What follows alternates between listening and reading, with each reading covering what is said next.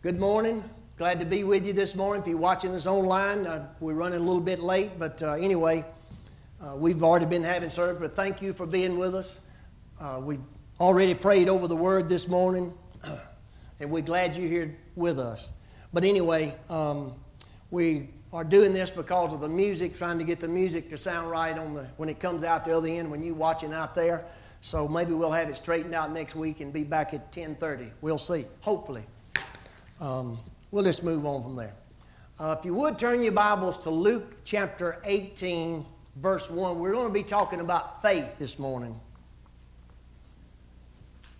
Jesus said, when the Son of Man returns, will I find faith? That's right. People everywhere say, oh, I have faith. I have faith. One man, his son, the disciples they tried to cast the devil out of him, but they couldn't. And they said, Lord, why come we couldn't? It means they tried. They had some faith that they thought they should be able to. And they said, Lord, why couldn't we do it? The Lord cast him out, but they said, Lord, why couldn't we do it? And he said, because of your unbelief. See, we are a spirit. We live in a body, and we have a soul which makes up our mind, our will, and our emotions. Right. And the Romans chapter 12 tells us to be not conformed like the world or to the world. Don't think like the world does. See, God's kingdom is a spiritual kingdom. It operates almost 100% different than the natural kingdom. Right. You know, the natural world says, what do they say? Get all you can and set on you can, something like that. And Jesus said, give. It'll be given unto you. I mean, that's just one area, but there's so many. I mean, people think that they look at Jesus and they say, well, oh, but that was Jesus that cast out that devil. That was Jesus that walked on the water. That was Jesus that healed the blind man. That was Jesus that caused the lame to walk. Well, other people have done it too. I've never caused a lame man to walk, but I've seen a lot of things happen. I've seen people, three or four people come up off of deathbeds when they said they couldn't. I've seen a lot of, I'd say they're minor. You know, I mean, we've seen a lot of things happen though. I've been in the middle of casting out devils. I mean, people that were really demon possessed. And it's still happening today. They're real. Jesus talked about it a lot. But still, we have to walk in unwavering, or one place he calls it unfeigned faith. Unwavering faith. We have to be so convinced of it that it doesn't matter what it looks like, what it feels like, and if everybody in the world is against us on it, we're willing to stand based on not just, well, this is the way I believe. Well, you better be believing on because this is what the Word says. Right. Not because of, this is the way I was raised and it's just the way our denomination believes. Well, why do you believe that way? Have you been in the Scriptures yourself and backed it up? Not just one set of Scriptures. You know, you can take a Scripture and pull it out of context. Right. But if you read the whole chapter, sometimes you'll have to read a few chapters, sometimes the whole book, to get the meaning, to see what that one verse is talking about. And then you should be able to see a theme throughout the Bible. Anything that you believe, said, let every word be basically set in stone by 2 or 3 witnesses. Meaning, you can have more than one Scripture. You need to have more than one Scripture that you're basing your belief on. And then if you do that, see, I always picture it as like a firm foundation. Maybe it's a body of water around you, or you standing out on a pinnacle in the Grand Canyon somewhere. The bigger you can build your base, the bigger you can build the platform that you're standing on, if you do stumble a little bit, you're not just going to fall off in the deep. You've got something. You build your platform bigger and bigger. And by that, I'm talking about build your platform, your faith, with the Word of God. That's right. Whenever opposition comes against you on whatever it is, you have so many Scriptures built up in you that it doesn't matter. I mean, when you come at the enemy, the devil, with the Scripture, he's going to come back at you with one. More than likely, if you're spiritual at all, he's going to hit you with the Word first. He did with Jesus. He said, didn't the Scripture say? He's twisting them. Didn't the Scriptures say this? And Jesus had been studying the Scriptures. We don't know how old he was when he started studying, but at the age of 12 years old, it said he astonished the religious leaders, the doctors of the law, if you will, in the time that he was living in. He astonished them at the information he had, at the questions that he was asking. They said, how does a 12-year-old know all this? And the questions what he was doing is he was questioning them about some of their beliefs, probably. Some of the things that they were missing it. We know they missed it because they looked him right in the face a few years down the road when he was turned 30 years old, roughly. And there's some law, legal stuff about his age, but we're not getting to that today. But anyway, at that age, they looked him right in the face. They looked at God. God was in him just like he's in you. God's eye, God was looking out through the eyeballs of Jesus. He was looking right at those people. It said the creation that he created, they looked at him and they didn't know him. Didn't know who he was. So Jesus was astonishing them at 12 years old. And we think people got to be young adults or something before we can start teaching them about God. No, that's where the character's built in all of us is from the very youngest age. And then when we get older, it's like an oak tree's built up on the inside of us. We're not going to be moved. No, I know what I believe. And I'm not going to move off of it. I don't care what my denomination or what anybody else believes. I've been in the Word and I know what the Word says. I know what the Word says. And unless you can show me something different, I'll be open-minded and listen. I won't argue. I'll listen to what you have to say. And if it lines up, okay. But if it doesn't, I'm not going to move until I see different. Amen? And my doctrine have changed. A few little things have changed over the years. Well, a lot of things. Well, some big things. Grace has changed drastically. Yeah. Amen? But anyway, Luke chapter 18, verse 1, Jesus talking here, it said, "And he spake a parable unto them to this end, that men ought always to pray and not to faint." Not to faint. Well, let me move on. "And there was a widow in that city," especially in Bible times. I have to stop along the way. That's just what I do. Widows in that time, in biblical days, they kept the house, basically. They weren't the farmers and stuff like that, but widows, when they became a widow, they were considered very vulnerable. And they were very dependent on other people. And they needed help. They needed help. In a sense, they couldn't help themselves. The Bible even talks about if it's a widow indeed in the New Testament. I think it said above the age of 60. And a widow indeed, it said the church should take care of the widows. So anyway, it said there was a widow in that city, and she came unto him. I missed something here. Verse 2. "And saying, there was in a city a judge which feared not God, neither regarded man. And there was a widow in that city," the same city the judge was in, "and she came unto that unjust judge, saying, Avenge me of my adversary, my enemies, those that are doing me wrong, taking advantage of me. Situation's not right. I need some help. I'm vulnerable." The Bible says if we humble ourselves before God, He will lift us up in due time. If we cast all our care on Him, because He cares for us, it didn't mean that He really cared. He said, "Yeah, I see, boy, that's a bad situation you're in. I feel bad for you." No, that's not the care it's talking about. He said if you'll give it to Him, but you got to have faith in it. He said He'll take care of it for you if you put your faith and trust in Him. He said, "Avenge me of my adversary." And it said the unjust judge, he would not for a while, but afterward. He said within himself, "Though I fear not God, nor regard man, yet because this widow troubleth me, I will avenge her, lest her continual coming she weary me." She's aggravating me. Don't think that he's trying to say that this is the way God is. Because most of the time, that's the way people take it. He's trying to paint a picture of, you got to just keep lambasting God to get Him to move for you. No, that's not so. That's bad doctrine. And the Lord said, hear what the unjust judge saith.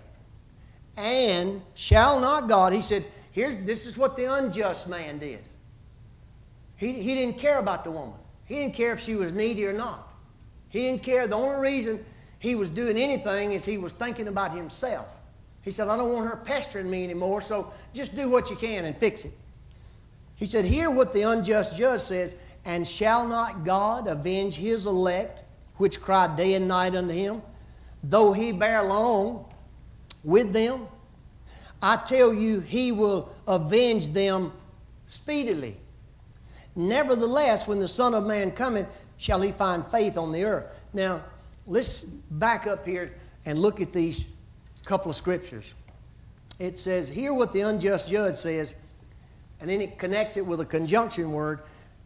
Hear what the unjust judge says, and shall not God avenge His elect which cry unto Him day and night?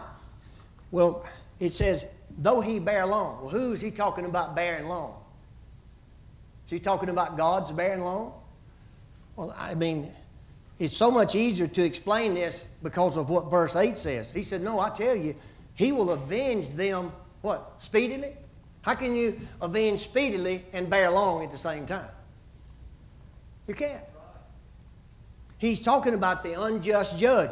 He said, shall not God avenge His elect, which cry unto them day and night? Though He, the unjust judge, may have bared long. He didn't care. Now, sometimes we think God is stretching and holding back on us, but in one sense, He can't. There is a law of faith. And if you use the law of faith, now we don't push God's buttons and pull His levers like we do a computer program. I learned that the hard way. But God's not holding back. Maybe I better get into that a little bit later. But anyway, he said, if you look at verse 8, how can God do two things at one time? How can He avenge you speedily and then bear long at the same time? You can't do that. Jesus was talking about the unjust judge. It said he wouldn't avenge her, but she just kept on pestering him, and people read this as if Jesus is saying, well, now this is the way God is. If you want something from Him, you just got to keep pounding on the door. You just got to keep pounding on God's door to get Him to do something for you. Well, Jesus said no. He said, I tell you that He will avenge them speedily. Y'all with me? You can chew on that.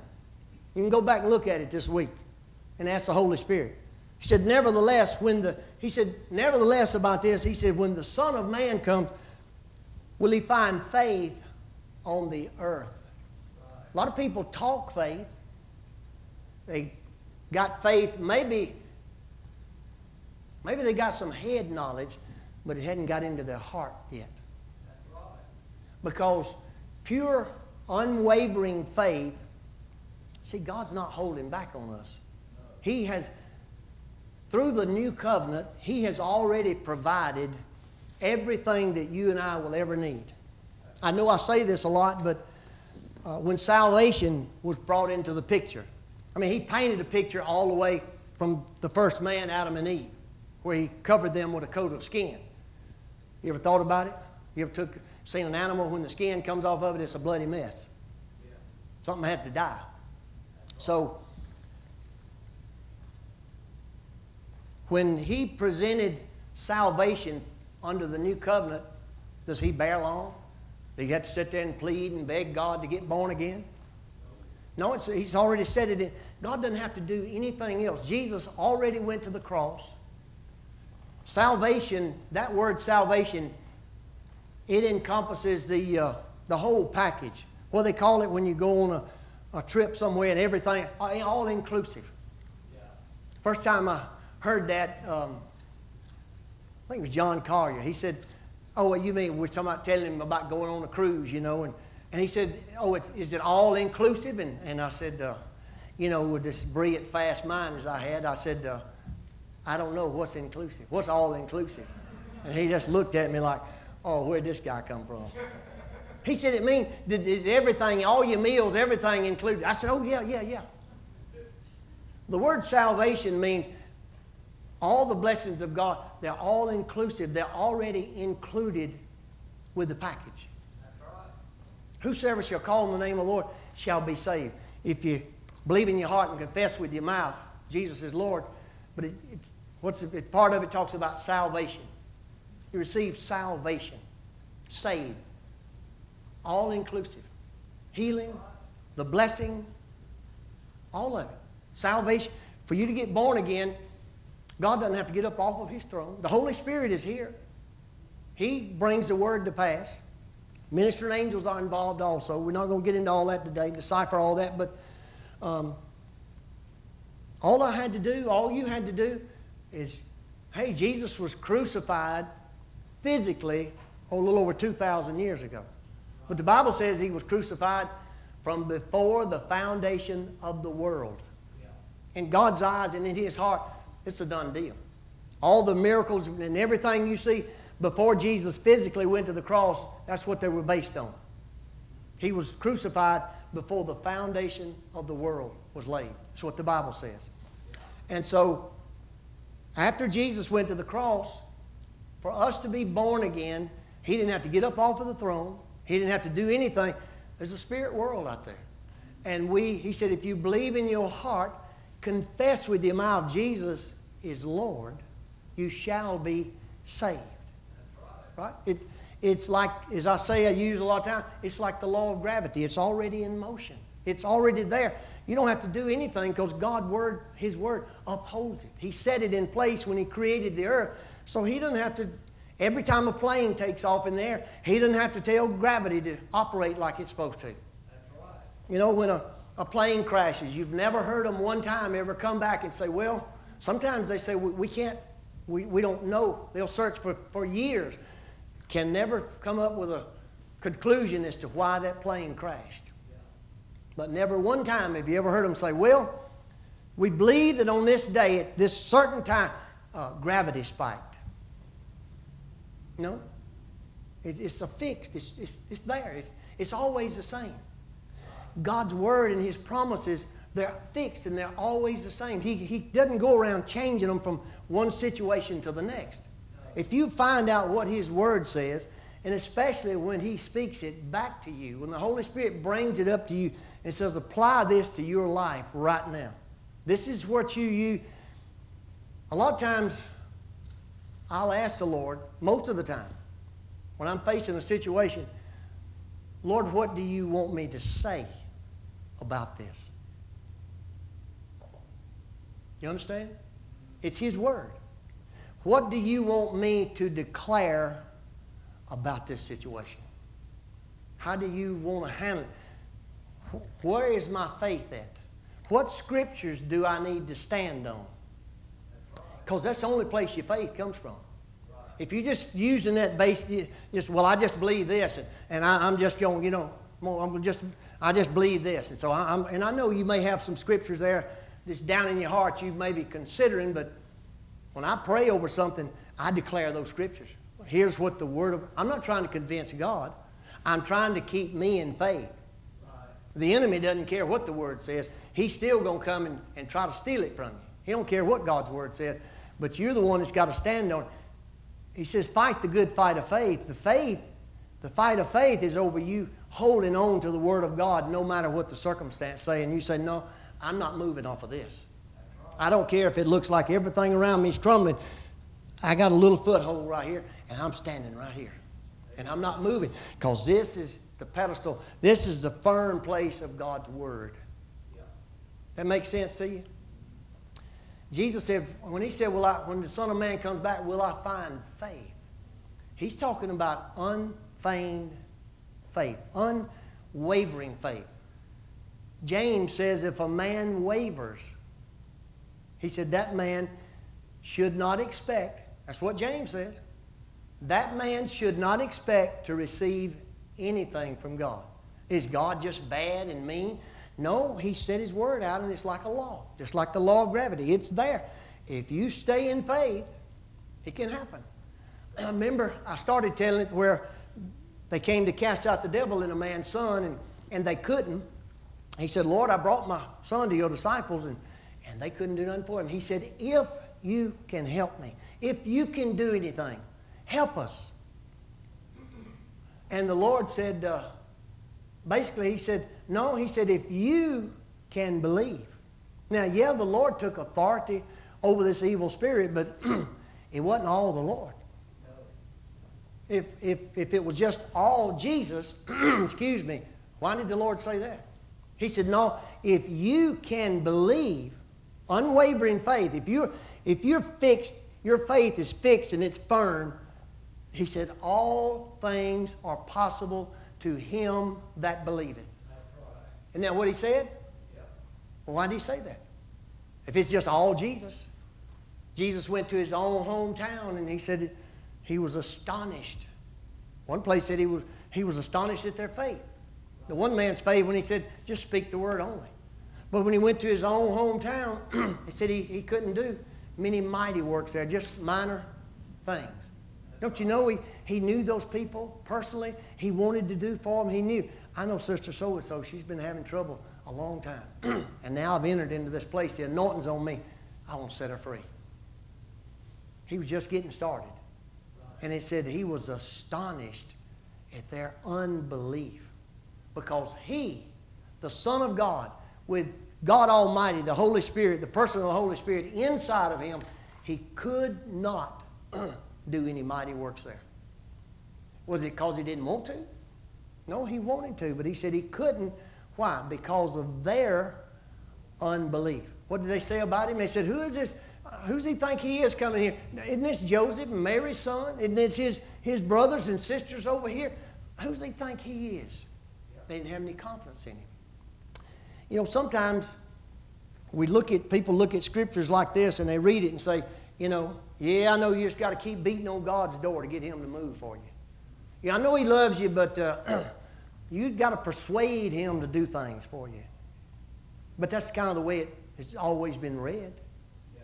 No, it said he will speedily avenge them. If we have faith, unwavering faith, faith that's fixed, it's firm on the Word of God and will not take no for an answer. See this, did I ever read it? Yeah, I think I read it all. This widow woman, she would not take no for an answer. Why? Because she knew for one thing, this king has the ability to help me, and she knew what was rightfully hers. Whatever was going on, somebody was trying to cheat her out of something or do something wrong. She knew where she stood. So therefore, she said, I'm not giving this up. You know, if you go home today, and I've used this a lot of times, if you go home today, and they used to be what was called gypsies. When I was a little boy, we had gypsies. I still have some chairs out there under my barn that where we used to live on the Warm Springs Highway. About 2 doors up, they had a nursery there for kids at one time. And then after it closed, Miss McCurdy got older, there was a band, what they called gypsies. They just traveled around and, you know, had a little wagon-like thing, a truck, and they had a big pile of shavings out there. Oh, Lord, big old pile of shavings. They would take lumber, I guess, and I don't know how they cut it. I was too small. But they would make chairs that you set out in your lawn. I mean, they were heavy-duty, real thick wood. I still got some chairs at the house now that my daddy had that I got them after he died. But they were called gypsies. And so today, if you were to go home today after church and you got home and I'm not negative towards people of that race or whatever, but that's what they were called back then. And so I say, if there was a band of gypsies in your house today when you got home, and you looked and you thought, man, who's all these people here at my house? And you went to the door and they said, excuse me, can I help you with something? You said, what are y'all doing in my house? And they said, this is our house. Granny's over here in her favorite chair. You said, no, this is my house. You better get out of my house. And he said, no, Granny's over here in her favorite chair. This is where she always sits. What would you do? What would you do? Well, today, you know what? with the laws of our land today, they might get to stay there a few days until you went to court and got them out. Who knows? But would you just let them have it? Would you just say, well, I thought I lived here. I thought this was my house. I've been making payments on it, but would you just give up and say, I guess it belongs to them? Why? Because you know. You know beyond a shadow of a doubt where you stand. You know that at the courthouse, there's a record there where you bought that house. You either have already paid it or it's showing that you're making payments until this date. That's my house. And then you could fight a legal battle in court if you had to, and you would do it. You would be mad. If you had to get a lawyer and take them to court, and the police had to come out there and literally move them out of your house, you would do it, wouldn't you? Why? Because you know beyond a shadow of a doubt what belongs to you. I believe too many Christians today don't know beyond a shadow of a doubt what belongs to them. That all the blessings of God are now yes. All the blessings, it said, are now yes and amen. Not yea, yea, and nay, nay. You know, sometimes God says yes and sometimes God says no. That's what people say. It's not what the Bible says. No. Is it? Can you take me there? That's what people quote. Well, sometimes God says yes. Sometimes God says no. Well, if we're lining up with what He says, if we know what the promises are and what the requirements are, then we know what belongs to us. And when the devil, all sickness and disease comes out of the curse. Poverty. I mean, you go to Deuteronomy chapter 8 and read it. Families are split up. He said another man will have your wife and the house that you built and your children and the money. It tells all that. It says any disease that's not listed here, anything that'll be named down the years, it's included also. If it's not named here, anything that will be named, what do you call it? I'm ad-libbing, let's put it that way. It says it's included too. So if you're redeemed from the curse of the law, then what's left? The blessing. What blessings? Well, he goes on, he says, the blessing of Abraham. The promise of the Spirit. Thank God we have, that's the most important thing, the promise of the Holy Spirit. But what about all the blessings of Abraham also? Used to, when I was growing up, they said, oh, that's some of them Jews. You know, Jews were always blessed. They made money. We had some here in Manchester. I forget their name, but, you know, they always considered if they were a Jew. But you know why? Because the Jews believed in the covenant that Abraham made with God. And they believed they were under that blessing. They had faith in the blessing, not in them being perfect and have given the right amount of money or been to the church. They believed, they had faith, and they stood on the blessing of Abraham is mine. When Abram died, Abram was very blessed. Abraham was very blessed because God told him, I'm going to bless you. I'm going to make you wealthy. When they tried to give him the wealth, Sodom and Gomorrah, he said, no, no, no, no. I don't want anything you got. You'll say, you made me rich. He said, I've made a covenant with God. I lifted my hand to God. When Isaac came along, the land was a mess. There was poverty, and there was a famine. He was going down into Egypt like his daddy did, and God said, no, don't go down there like your daddy did. I want you to stay here in this land. I want you to sow. Told him where to sow his seed in this land. He said, in the time of famine, Isaac had 100-fold return. He was so blessed, it was like his daddy. They wanted him to leave. You're getting too big for us. You'll be took over him. Jacob, when Jacob came along, he believed in the tithe. He said, Lord, I'm going over this brook with nothing. He said, but when I return, if you'll bless me in my endeavors, when I come back into the land, I'll bring the tithe back into your land. I'll give you a tithe of all. And God blessed him. Why? Because of the tithe? No, it's because he had faith in the tithe. Because we have the blessing, but if we don't have faith in the blessing, It's not going to work for us. Hebrews 11:6 says, "For they that come to God must believe that He is, and that He is a rewarder of them that diligently seek Him." They got to believe that He is a rewarder. From the time those Israelites, those Jews, were raised up, they were taught about the blessing of God's blessings on you because you're a Jew. You're an Israelite. They were raised that way. So when they grew up, they wouldn't tell them, hey, if you want anything, you're going to have to work and sweat and toil, and nothing wrong with good hard work and sweat and toil. But they wasn't taught that way. That, hey, you know, the world system's out here, and they're going to cheat you probably, and you might make it and you might not. No, they said you put your trust in God, and the favor of God's on the Israelites, is on the Jews. We're redeemed from the curse of the law. But see, we've been raised up all these years thinking that we're not free from that stuff. We still have to deal with it just like anybody else.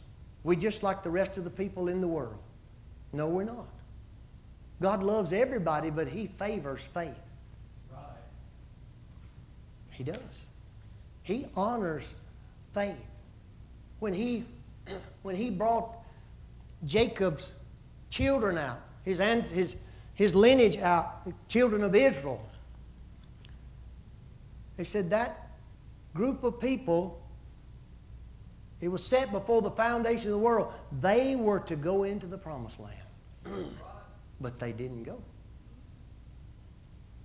40 years later, they went into the promised land, but the unbelievers died in the wilderness.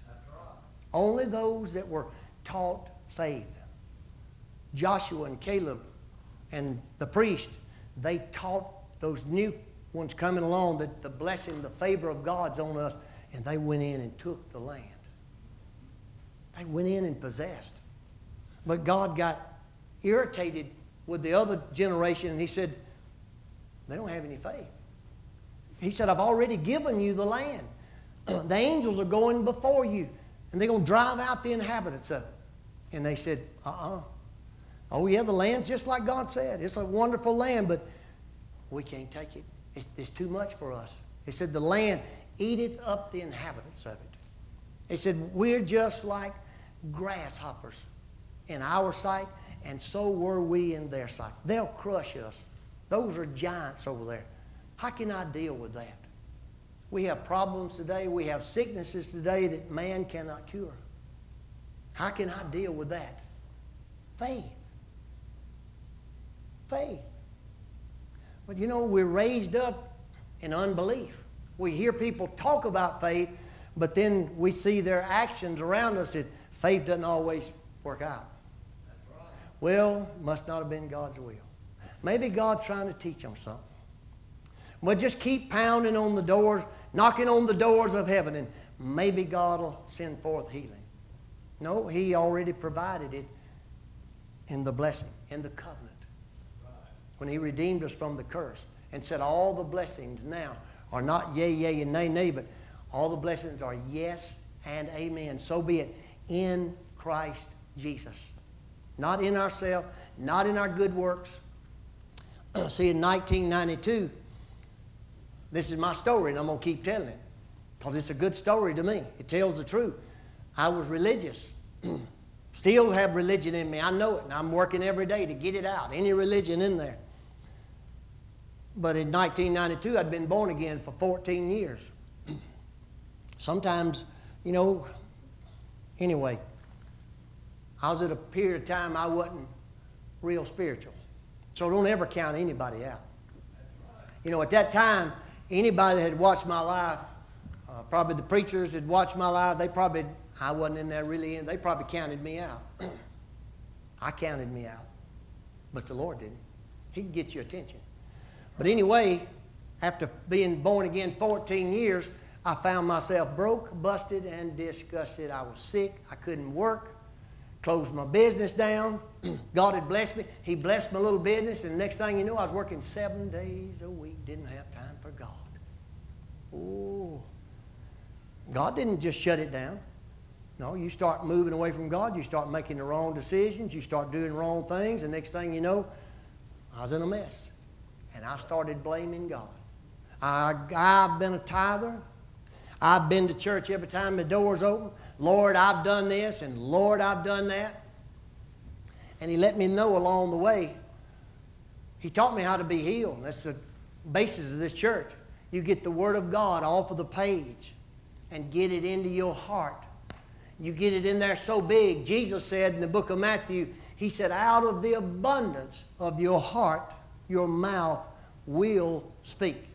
When the pressure gets on, you know, you squeeze a tomato, anything, you squeeze anything hard enough, and what's on the inside is going to come out. You get the Word of God so rich in your heart, it doesn't matter how much pressure is on. There's only one thing that can come out. That's what you've got in there. If you've got unbelief in there, it's coming out. But if you're so filled with the Word of God and you know what belongs to you, just like this widow woman, she knew what was right and she knew this man can help me. I don't have any other hope. We don't have any other hope but Almighty God, the name and the blood and the stripes of Jesus Christ. We have it.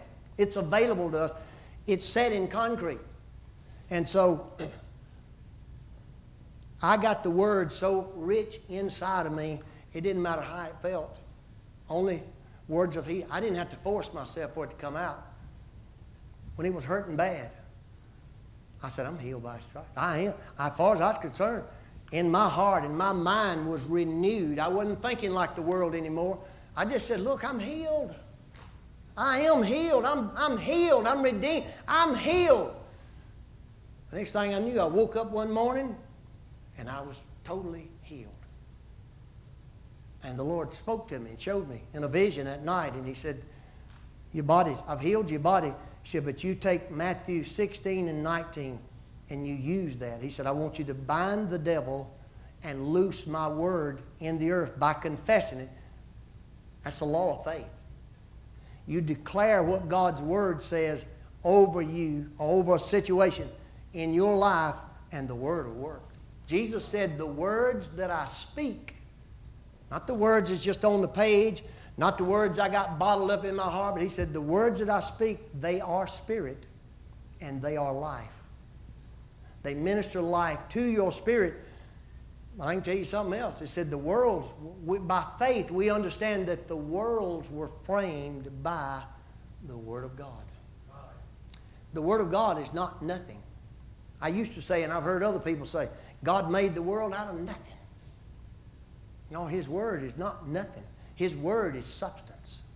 And when you declare His Word, one day the Holy Spirit spoke to me. Well, these were thoughts that came to me. He said, son, I was thinking about God anointing men. And He does. His Spirit's in us. His Word is in us. He said, I don't know it but one thing, and that's my Word. I know it. I bring life to my Word. I watch over it to make sure it's performed. He performs it. He said, my Word will not return unto me void. It'll accomplish what it's set out to do. We have to get in the Word. I use this widow woman today and this unjust judge. God's not lingering and holding back. Now, if you're dealing with finances sometimes, there's other people involved. God doesn't just counterfeit money, as they say, out of heaven. He's not a counterfeiter. Jesus said, give and it'll be given back to you. Pressed down, shaken together, running over, good measure do men give unto your bosom. Well, how much? According to the measure you meet. According to your faith. How much faith do you have in it? It's not the amount you give, it's do you have faith in it? Do you have faith that that's going to work? Because God told you to do it. Because the Word says it'll do it.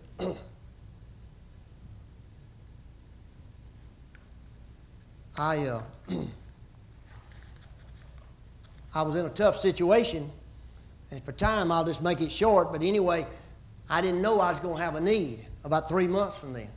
And the Lord spoke to me in a minister's meeting to give $800, which I didn't have. I said I borrowed it. I think I used a credit card to put the money in the bank to cover the check. Well, when the Lord told me there was 2 or 3 days of meetings, it was daytime meetings and nighttime also. And so, you know, they passed the plate around every service. You know, the plate come around. And every time the Lord say, put $50 in there. So I put $50, and I thought, well, that's probably all I need to give the rest of the meeting, you know, because I didn't really have that to give, to spare. I come to plate again. Lord, you just know the Lord's voice. He said, put $100 in there. And I thought, oh, Lord. I said, get behind me, Satan, you know, that kind of stuff. You're just trying to get me in a mess. And I thought, Lord, I don't have the money. Anyway, over the course of those 2 or 3 days, I gave $800. I mean, it was just, you know, you don't do anything I'd done. You wait till the Holy Spirit speaks to you. Well, see, I didn't know the need that I was going to have, but I had confidence. I knew God was speaking to me. I had confidence that this will pay off. I'm not trying to get God to do something for me. I'm being obedient to what He spoke to me in my spirit. And so I went for 3 months, and it got tough. I had a construction house going, working on a house, remodeling it. I had construction loan, and I don't think it ever happened before, but anyway, I was 90 days behind on my construction loan. And I was calling them. You know, and saying, hey, I'm working on it, but, you know. So finally, I called them. That time is 90 days, and I knew something's got to be done. So I called them, and I said, look, you know, can you work with me? And they said, look, if you don't have it, they were nice. They said, but we've got to have it before lunchtime tomorrow. If we don't have it by lunchtime tomorrow, even if you send it, it's out of our hands. It's going in the court system, and we can't even take your money. And it just rose up out of me. I said, you'll have your money. And I thought, I hung up the phone. I thought, what did I tell them? Where am I going to get $800? I mean, I needed $5,000. I thought, where am I going to get $5,000? I just dropped my tube belt, went to my home in Shiloh, and got on my knees. And when I say you can't buy a blessing, that's what I'm talking about. I was looking. I did have faith in the gift that the Lord had told me to give, but I was pushing buttons and pulling levers. If you, like a computer, you put the program in there. A lot of people try to do what somebody else has done and try to make what God told them to do work for them. Well, if it worked for them, it'll work for me.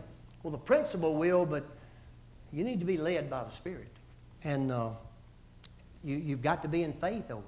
If you just look and say, well, maybe it'll work for me. It worked for them, maybe it'll work. Oh, you've got to have unwavering faith in it. So I went home, dropped my tube belt, and I said, Lord, I don't know what's going on, but whatever happens, I have confidence in you. Somehow, you're going to take care of this. I don't know what's going to happen. If they put my name in the papers and I'm not paying my bills, nobody's going to listen to me preach, but I said, I have confidence in you. Before that day was over, my wife was working down here in the flat for Royal Elaine Nursing Home doing the paperwork.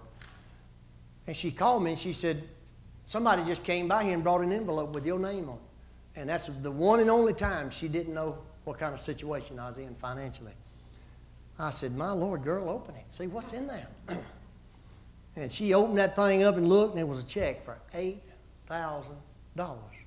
And, I mean, that's not the biggest blessing we've ever had by a long shot, but still, that was a big blessing for us at that time. And when she said that, the Lord said, that's your return on your seed you sowed down there. See, I didn't know what kind of need I was going to have at that time. But faith, I heard the voice of God, and I stepped out in faith. And I didn't waver. I said, the return will be coming. But, you know, reason I told that is when somebody else, people think, well, God was lingering. God was trying to teach you something. Well, He'll use any situation. But when you get other people involved in your situation, God's not in control of any of us. He's not going to force anybody. He may move on you to do something good to somebody else, but if you linger and drag your feet, or I linger and drag my foot, if he has to, He'll get somebody else.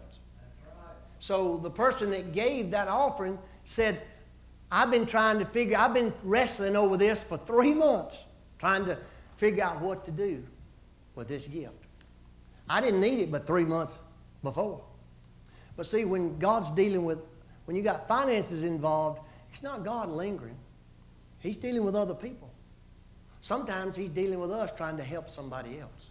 So don't linger. When God speaks to you to do something, no matter what it is, for somebody else, hey, just say, hey. He said, oh, just always be good to the household of faith. Amen? And I'm running long, as I normally am.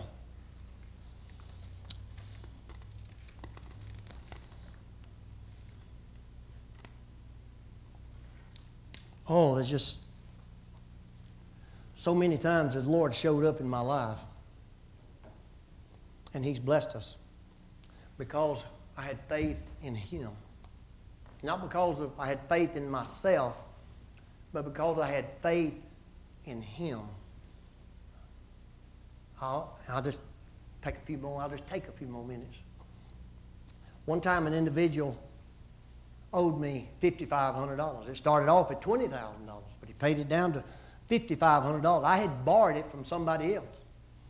So the individual owed me $5,500, and I kept going by there. You know, hey, you got anything you can give this month to pay on that bill? Month after month, got down to that, and I just could see they were just not going to pay anymore. And so I went by there again. I didn't even mention the money, but I was holding it against them. I had to pay it back to the other people, and I was paying it the best I could. But see, I was holding it against that individual. So I went by there again, and I saw the individual, and I didn't mention the money. I thought, you know, I'll just let them say something. They never did. And when I left there, I could take you to the spot in the road. I said, Lord, you can make that individual give me my money. I said, Lord, I owe it, and I've got to pay it. But they're the one that owes it. I said, you can make that individual give me my money.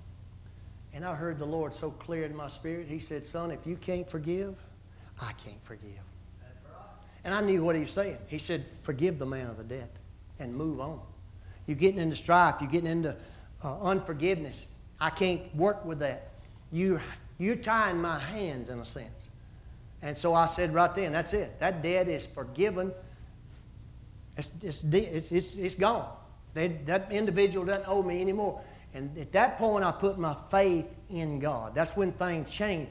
I put my faith in Him, like Jesus said in Mark 11:22. He said, have faith in God. Don't have faith in your faith. Have faith in God. And I said, Lord, I choose to do the right thing. It didn't feel good, I'll be honest with you, when I made the choice, but I knew it was the right thing. I had a word from heaven. A word from heaven is just like the Bible. When God speaks to you, however, it's His word. And I knew what He was saying, I'll take care of it. And I said, Lord, you know I owe those people that money. And if I have to pay it $1 a week, I'm going to pay that note. But I said, you my help. And I put my trust in you. But I done what was right. See, I was in faith then.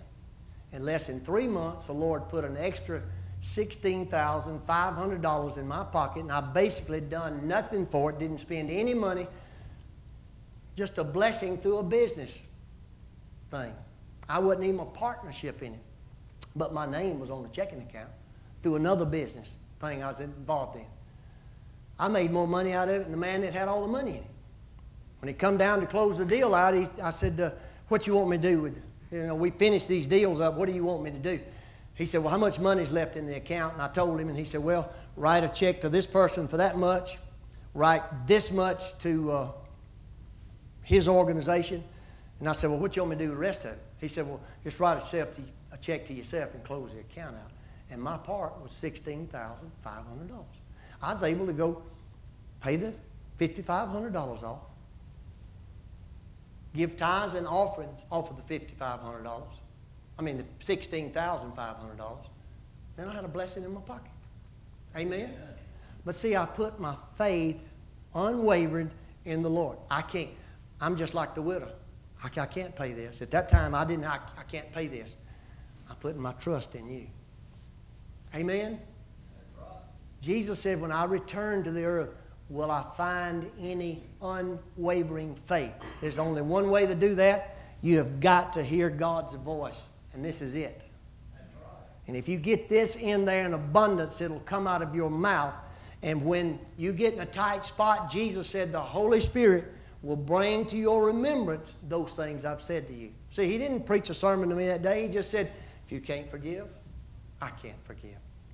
There's been many other occasions where the Holy Spirit would bring the word up to me. Wherefore did you doubt? And brought blessing to us. just because of that.